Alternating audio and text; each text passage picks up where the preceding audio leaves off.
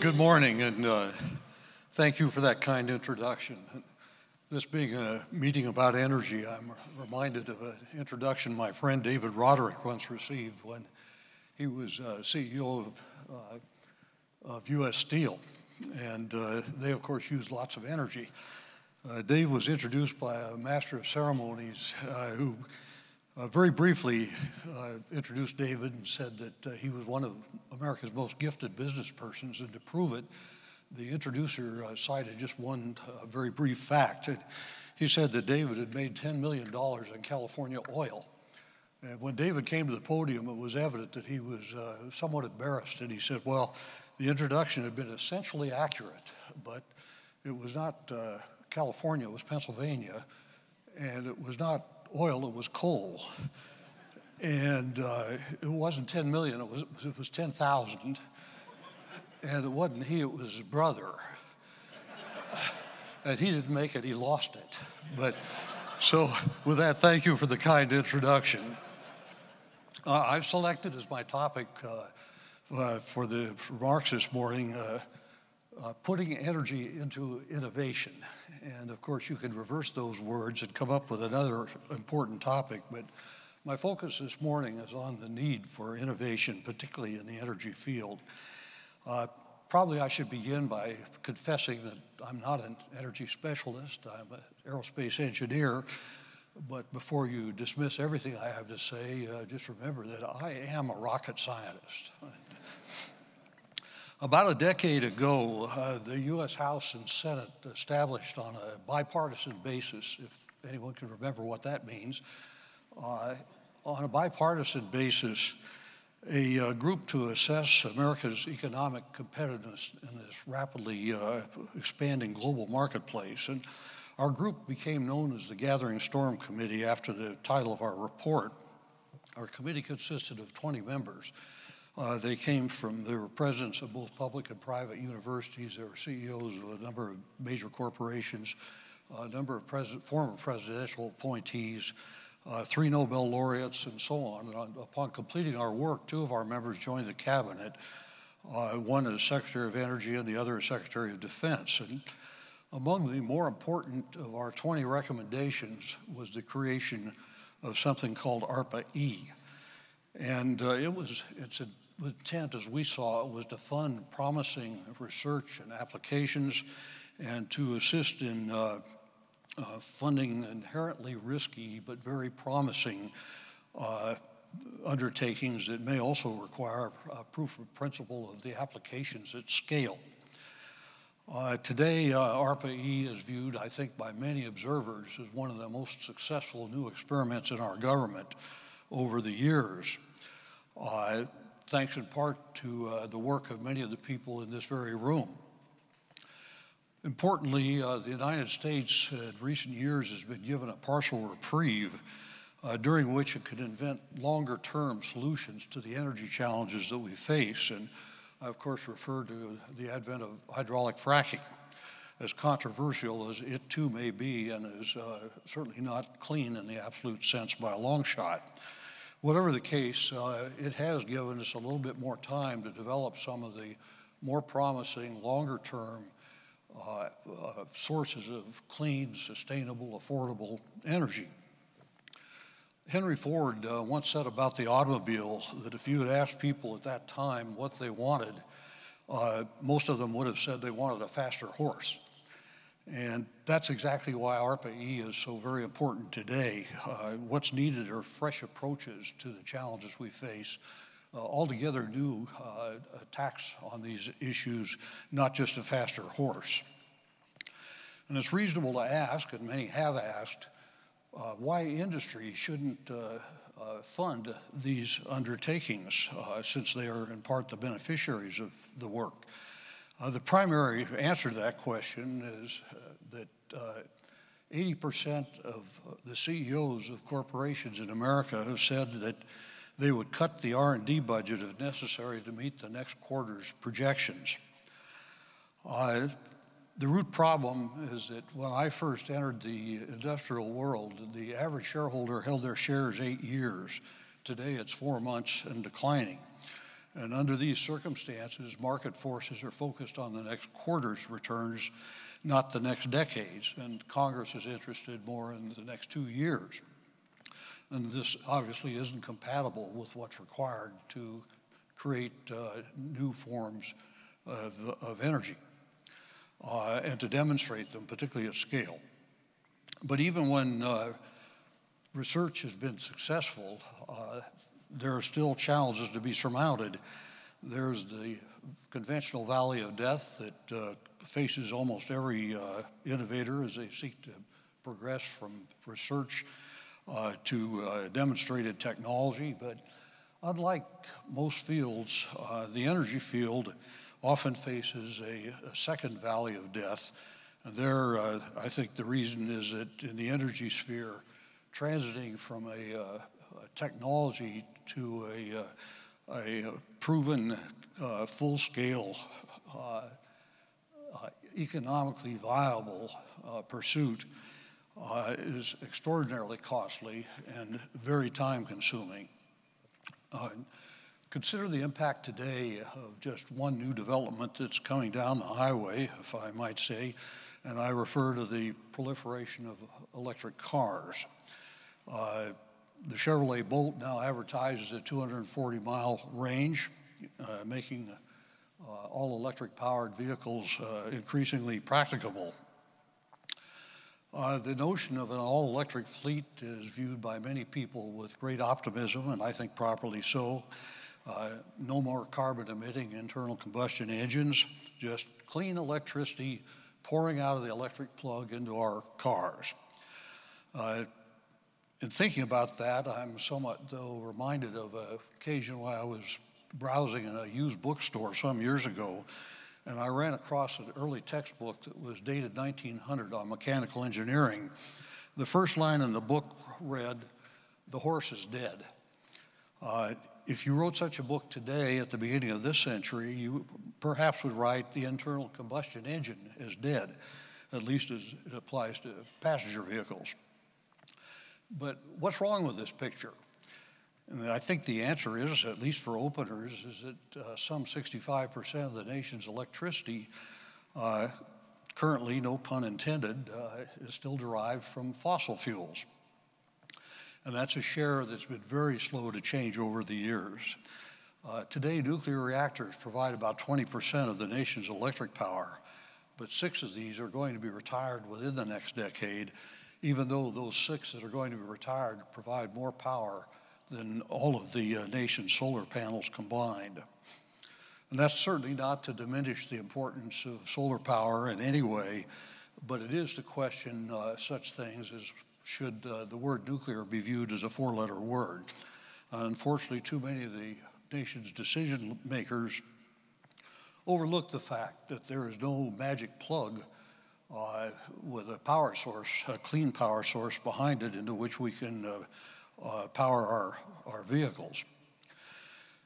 And while truly clean energy sources such as solar voltaic or solar thermal or wind, wave, biomass, what have you, are certainly important alternatives to fossil fuels, none appear at this moment, as I would see it, to be a mainline source of power. And if old forms of renewable energy are included, such as wood and hydropower, are to be included, in spite of being subsidized, they provide less than half the total contribution of renewables themselves. And as attractive as these new sources they are, they're not without their own disadvantages that range from intermittency to cost to unique forms of pollution. America's massive and costly and very long-lived overall energy infrastructure as it exists today is constituted around 4 primary energy sources: petroleum, natural gas, coal, and nuclear.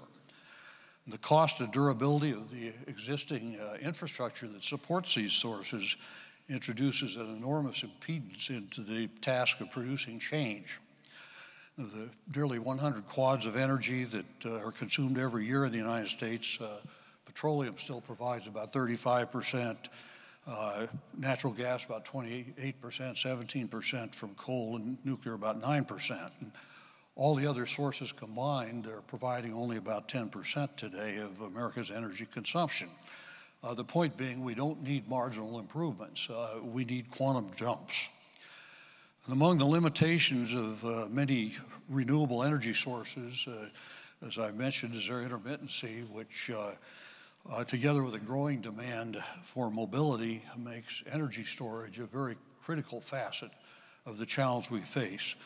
In this regard, advancements in batteries in terms of energy density, recharge time, and cost are badly needed in terms of technological true breakthroughs. And that's true whether we're talking about applications or handheld devices all the way up to the grid. What's needed are novel, disruptive technological advancements. And unfortunately, such advancements usually are not achieved simply by working harder at what we've been doing all along. More likely, they're going to come from places such as ARPA-E. And indeed, when it comes to the subject of novel energy sources, it's not as though we lack fundamental opportunities. In the Pentagon, where I used to work, this might be referred to as a target-rich battlefield. We've learned to engineer microbes to produce energy, and microbes don't take vacations or ask for raises. New materials offer many areas of promise. However, the only long-term answer that I can foresee, long-term, to meet the Earth's baseline energy requirements is nuclear fusion. But when I was in graduate school, they were working on the Project Matterhorn at Princeton, and I should say that when I was in graduate school, gasoline cost 19 cents a gallon, except during price wars, if you can remember them, when it dropped to 11 cents a gallon. And I asked the scientists who were working on Project Matterhorn at Princeton how long it would be before they had commercially available power provided by fusion energy. And the answer I was given was 30 years. Well, not very long ago, I was working on a project for DOE, and I asked the scientists at Fermilab what they thought, how long it would be until we had nuclear fusion-provided electric power on the grid. Their answer was 30 years. And more recently, I was amused to see a newspaper article quoting an executive at the National Ignition Facility, the NIF, as saying that, and I quote, "In 30 years, we will have electricity on the grid produced by fusion, absolutely." So I guess the good news is we haven't lost any ground. I just never realized that, like E, C, and pi, 30 is a universal constant. Now, of course, not everyone fortunately agrees with this assessment. It appears to be an issue more of funding and politics as it is of science and engineering, or at least as much. And that's has to be one of the great important aspects of ARPA-E, is to try to be a non-political organization. Lots been accomplished, hydraulic fracking, electric cars, ARPA-E, but as the investment bankers are fond of saying, past performance does not guarantee future results. And with regard to ARPA-E, the authors of The Gathering Storm had envisioned an organization that today would be funded by at least $1 billion a year. But perhaps most damaging to the kind of work that ARPA-E does is turbulence in funding and the lack of continuity. And one simply can't grow flowers if you periodically pull up the roots to see if they're healthy. On an occasion a few years ago when I was testifying before the Congress, before a committee of the Congress, I was seeking more money for research and education. And one of the members, who apparently had become frustrated with my frequent appearances for these purposes, interrupted me and he said, "Mr. Augustine, don't you understand that our country has a budget problem?" And I responded, probably more succinctly than judiciously, by saying that I was indeed aware of that circumstance, but that I had been trained as an aeronautical engineer. And in my career, I had worked on many airplanes that during their development programs were too heavy to fly. And never once did we solve that problem by taking off an engine. And everyone in the room thought it was funny, except for one person. Anyway, innovation is one of those issues and one of those engines, as is ARPA-E. And with those opening comments to kind of set the stage, let me ask Jason to come out and join me, and maybe we can have a little informal conversation. Jason?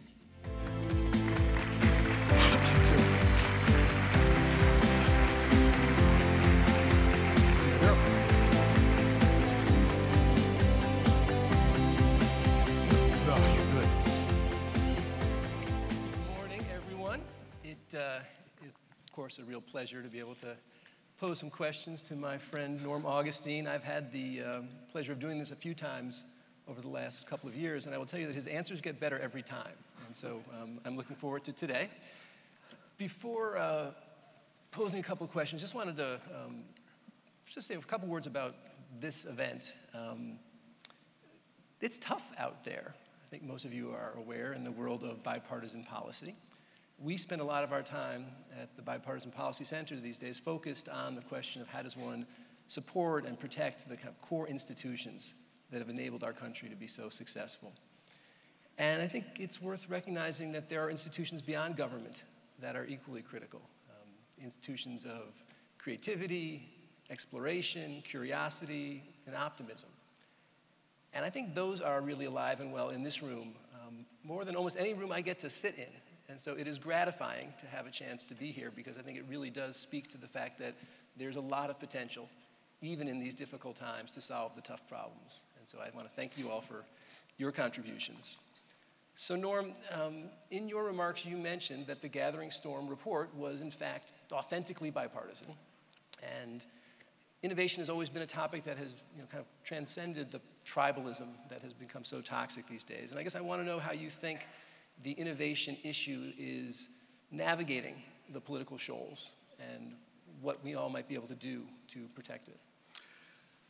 It's a good question, Jason. I think my elevator answer to the question would be that since the time of the Gathering Storm report a decade ago, we've advanced from indifference to antagonism, and that's a disappointing summary.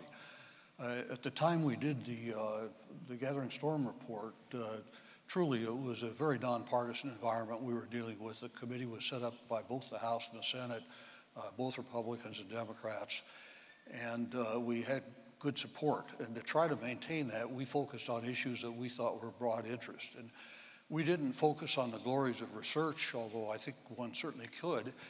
We focused on the impact on jobs for the average person of the work that research has done. We focused on the quality of life of the average person of energy research in particular. And it worked very well at that time. We had broad support. Many of our recommendations were implemented, ARPA-E being just one example, one major example.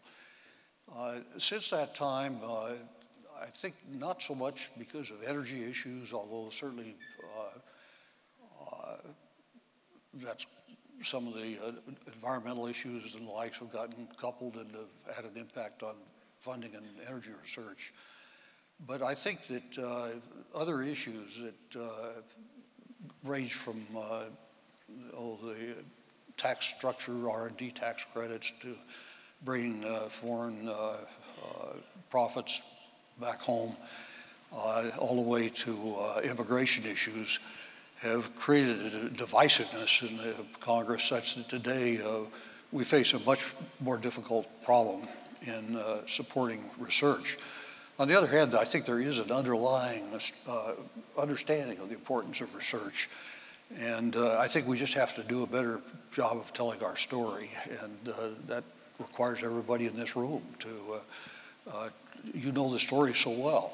And I think that maybe one of the places we've fallen short is that too many folks, the public, think of people doing research as doing something irrelevant to their life in the back room, wearing a white jacket, a white robe, and cleaning test tubes or something. And that's such an incorrect perspective. What's done in research fundamentally is impacting people's lives today, and it's going on around the world. And it's awfully important we do a better job at explaining that. And as a moment of optimism, I think in part due to your leadership, I do think it's worth recognizing that about half of the Republican Senate voted to increase the ARPA-E budget last time it was given that opportunity. So it's good to see that, at least on this issue, we're sustaining some of that collaboration. I want to ask you to reflect a little bit on just the basic question of risk. In my imagination, a lot of what ARPA-E and government's role is the kind of strategic promotion and management, and in some cases reduction of risk. The NIS and AS has praised ARPA-E, particularly for the kind of white space off roadmap investments. But our political system, as you indicate, is inclined towards incrementalism. I think we've discussed before that if a venture capitalist is right 1 out of 10 times, they tend to have a summer home, and if DOE officials right 9 out of 10 times, they risk indictment. And so I think how do you see what we can do to protect the innovation process across the government? Yeah, innovation, Jason, as you suggest, is part and parcel to the willingness to take risk. And particularly in science, but more basic work, you never know where the breakthrough is going to occur. It's true throughout history, from Röntgen's work to Fleming's work and so on. Today, I think one of the difficulties we have is we talk about taking risk and don't talk about the potential rewards. And any given project might not have a huge reward, but that's why we have portfolios of projects in ARPA-E and elsewhere. Some of the challenges that occurred relate to this lack of coupling in people's minds between you got to take risks to get big rewards. And, I think of I was at a lecture some time ago, and the person was making this very point, and he made it in a way that I thought was so compelling. He called somebody from the audience up and said, I've got an imaginary I-beam laying on the floor here that's about 40 feet long, and I will give you $20 if you'll walk across that I-beam. Will you do it? And the fellow in the audience said, yes, of course. And so the lecturer said, if you take the same I-beam and put it between two 40-story buildings suspended over a highway, same beam, and I'll give you the same $20, will you walk across it? And the guy says, no. And the lecturer should have quit. He kept going. He said, okay, now supposing I'm on that building over there and you're on this building here, and I'm holding one of your kids out over the edge, now will you walk across it? And without hesitating, the guy said, which kid do you have? And so there's this issue of being sure that we do couple risk with potential reward, and it's very difficult to do. I always think of the problem of the FDA. If the FDA lets something get through that's damaging, like thalidomide, they get beat up terribly badly. If they don't let anything through, you don't hear much about it. And a good bureaucrat will figure that out in about 2 minutes, what the strategy there should be. So we talk a lot about the kind of role and partnership between the public and private sector. And you alluded to this in your remarks, that the issue of short-termism is changing the culture of private sector investment. If you can reflect back a little bit on your experiences making some of those risk choices, I'd love to see if you have any stories you might share. But how do you respond to the argument that that public investment is essentially crowding out what the private sector should be doing? Yeah, I think that's just dead wrong, that people argue that public investment crowds out the private sector. I think that the public sector is doing things that are public good, and that's why we have governments. Things that the private sector either won't do or can't do. The two working together is a very powerful combination, and other countries in the world have figured that out, that you can't be adversarial. I spent 10 years of my life in government and another chunk in the private sector. And the power of working together is great. The power of not working together can be very damaging. And I think of, you mentioned stories in my career that I think of. The company I used to work at, we thought we had some great opportunities in what I'd call applied research. And we were so excited about them, we sent the president of the company to Wall Street to brief the analysts there on the opportunities we had, and we were going to double our investment in research. which was not a huge thing in terms of amounts of money as it is the U.S. Government. Basic research is 0.2% of the GDP. Anyway, he went to brief on Wall Street, and I gave our briefing about how excited we were at the opportunities. And the audience, when he finished, literally got up, ran out, and sold our stock. And our stock dropped 11% in 4 days. And I happened to see one of the analysts who was a friend of mine a few days later. I said, what did we say that was wrong? We think this is great. And his answer was that, don't you understand, your average shareholder at that time holds your shares 8 years, and they're not interested in what happens to you a decade or two from now, and they surely don't want to pay for it. And he then gave me the coup de grace and said, Norm, our firm does not invest in companies with such short-sighted management. Those were his exact words. And that's, I think, just a fact of life we live with in this country. And so the role of government is so important to lay the seeds. Now, industry, it's clearly up to industry to take those seeds that are proven, or the small plants, and move forward. That's not the role of government, in my opinion. But industry just won't and can't do the front-end things at any great scale. And anyone who questions that, look at Bell Labs or Xerox PARC or GE Schenectady. You can go down the long list, the difference between what they were when I was a young engineer and today. I just want to press a little bit on the kind of the sapling question, because you also noted in your remarks that there's almost a second valley of death unique to energy due to the scale issues, capital costs, regulatory uncertainty. And that's really where the controversy has been. You know, how far down the kind of innovation trajectory should government exist? Do you have a way to think about that? I mean, people think there's this kind of hermetic separation between kind of basic and applied research. How should ARPA-E be living in that messy space? Yeah, you define the problem well. And I think the challenge you run into is there's no bright line in the sand. It's a continuum. And so one has to make decisions somewhat on a case-by-case basis, and that's never a happy circumstance for people who are interested in setting clear policies. At the same time, it's quite clear that the front end of that spectrum, basic research, that's going to have to be mostly funded by the government, not necessarily done by the government, or in particular often not done by the government. And that's one of the great things about ARPA-E, I think, is it serves, it funds ideas outside. But the second valley of death, where you try to take a proven technology in the laboratory, if you will, or in the engineering sphere, and go to full scale, that is so costly, so risky, and to prove the economic viability of what you're doing, certainly we would never have gotten from nuclear weapons to nuclear power had it been up to industry by itself to do that. And so there are these cases. I can't give a magic formula other than to say that I would err on the side of having the government do more of the front end.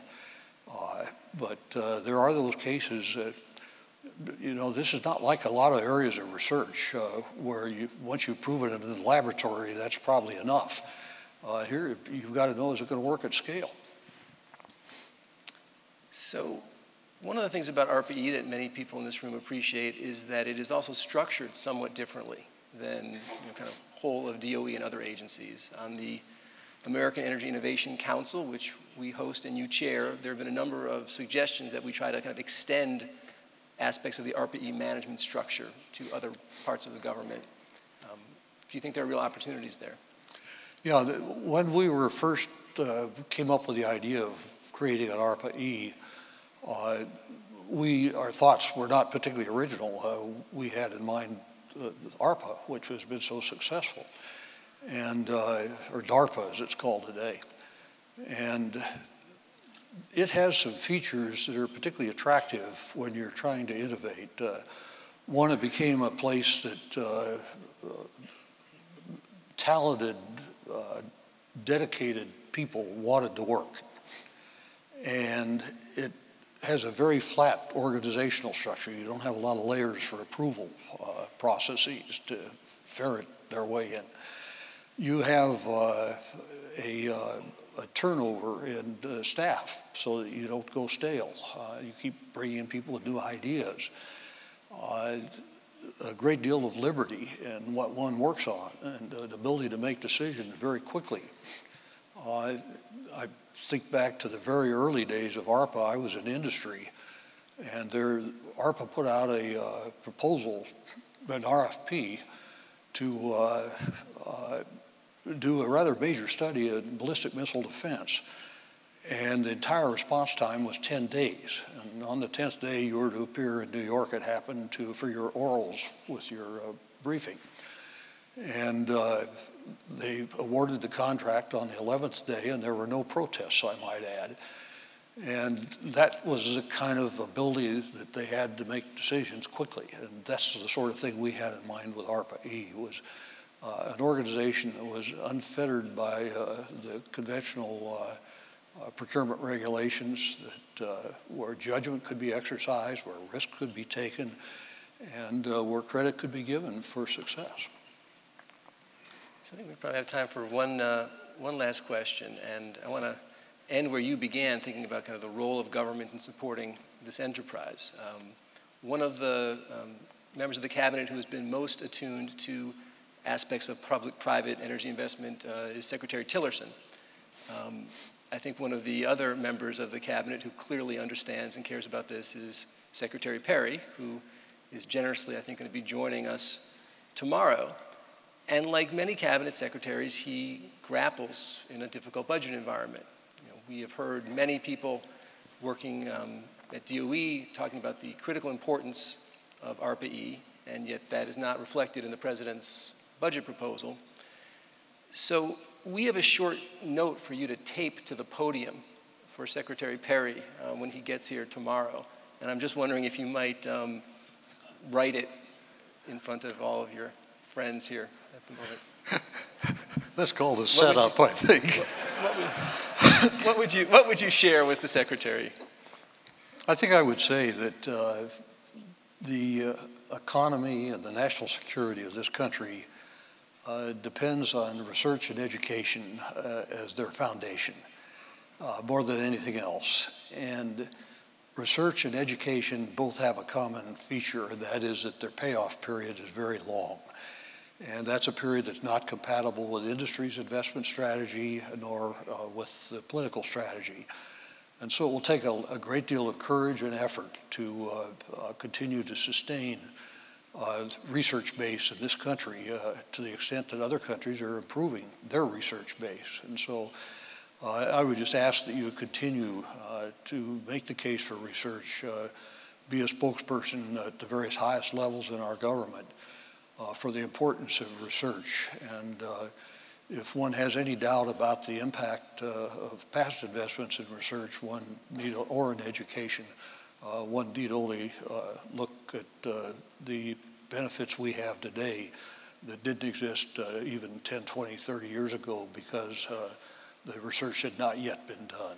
And so I would thank you for your service and wish you well. I hope you stay around the full tour. Graceful as always, Norm Augustine. I want to thank you because, as I think many people know, you really have been, if anybody can be described as the anchor of our nation's innovation commitment. And we're just delighted that you're sticking with us. So Jason, you're too generous, but thank you very much. And thank all of you. You're the heroes in this. And it's, you know, if to quote a biblical term, if you put your candle under a bushel, it'll set the bushel on fire or something like that. We need to get out and tell the story. Thank you for all you do in that regard. Pleasure.